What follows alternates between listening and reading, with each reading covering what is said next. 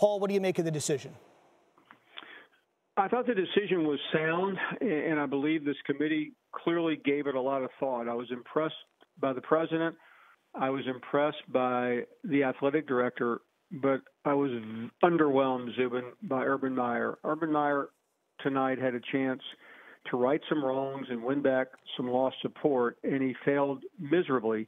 He read the statement like a hostage with a gun at his head. He came off arrogant, petulant, and I believe his biggest failing was not personally apologizing to the victim in all of this, Courtney Smith. Instead, he acted like he was the victim, and that is extremely troubling.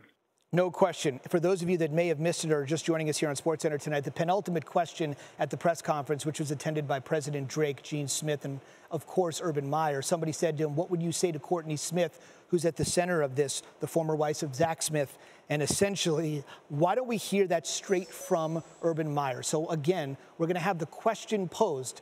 Courtney Smith, the second to last question, the person at the epicenter of this. There were tons of questions. Nobody asked about her. At the very, very last portion of the press conference, someone said to him, what would you tell Courtney Smith? And this was Urban Meyer's response. Ultimately, I'm responsible for everyone's behavior in the football department. And there was some behavior going on that maybe I was unaware of, but I should have been aware of it. So I fully support our president's decision and respect it. And the second one is? What message do you have for Courtney Smith? Well, I have a message for everyone involved in this. I'm sorry that we're in this situation. And I'm just sorry we're in this situation.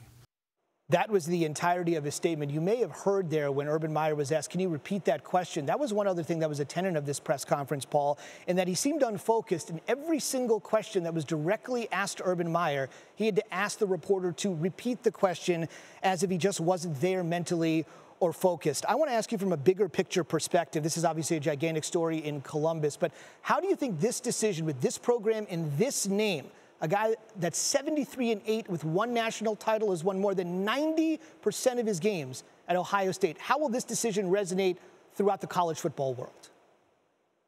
Very poorly, Zubin. And I think most people will come to the conclusion that if he was 500 or 600 overall and had not won as many games at Ohio State or did not have 3 national championships in his back pocket, he probably would have been fired. And I think we watched this all day unfold, and clearly there was a tug of war. We didn't learn a lot about that, but I think it's pretty obvious in my mind and others that the president wanted this suspension very badly. Urban Meyer did not, and when the hour became late and he realized that they could not walk out of there without a resolution, it's my opinion that he caved in, but he caved in like I said, in a petulant and surly way, and instead of being a leader, which he is paid $8 billion a year to be, instead of showing class, he just simply walked up there like someone in grade school who didn't get his way or wasn't picked to be on the team, and that's disturbing. He's had 3 weeks to think about this, Zubin. Instead, I think he's been simmering at home.